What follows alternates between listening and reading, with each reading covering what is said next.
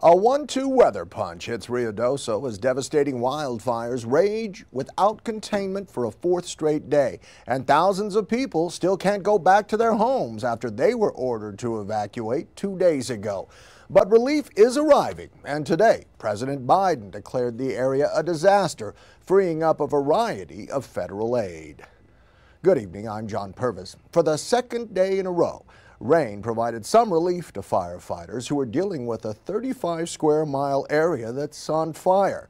But that rain also creates new challenges for them and a new warning to Ruidoso residents to stay away due to possible flooding and mudslides.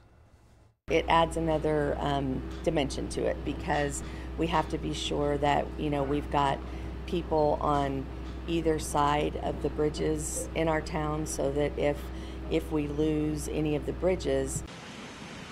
Ruidoso Village spokesperson Kerry Gladden says they saw 2.5 inches of rain in an hour and a half yesterday.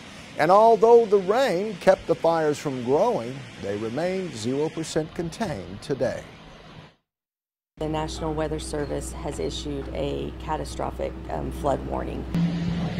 Gladden says the rain has forced fire crews to pull away from the northwestern area of Ruidoso to avoid flooding. And as Ruidoso remains a ghost town, she says she has no clue when people may be allowed to return to their homes or even to see if they're still there. CBS 4 at 10's Eileen Herrera is in another mountain community, Capitan, about 20 miles from Ruidoso, where evacuees can only wait and wonder when they'll be able to go home. Around 200 families are seeking shelter in Capitan, New Mexico. And an official update today, officials saying there is 0% containment on both active fires with no word yet on when evacuations will be lifted.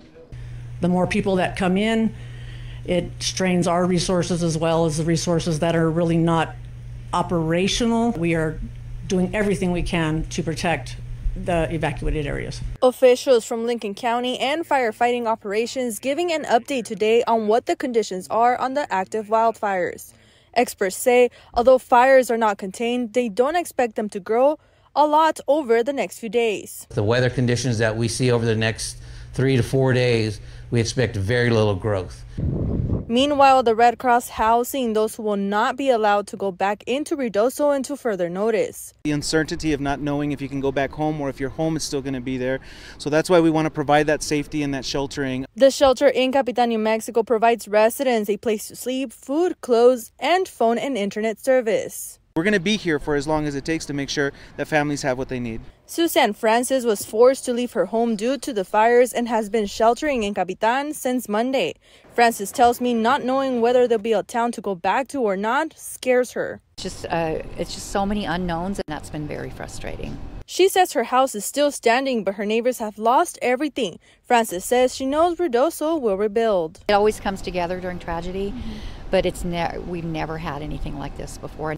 Again, there is no word yet on when evacuations will be lifted, but officials did say they're working to get internet service and phone service back up and running to help with communications. I'm reporting in Capitan, New Mexico tonight. Eileen Herrera, CBS 4 at 10.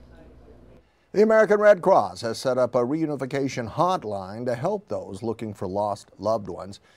If you're one of them, call this number, 800-733-2767.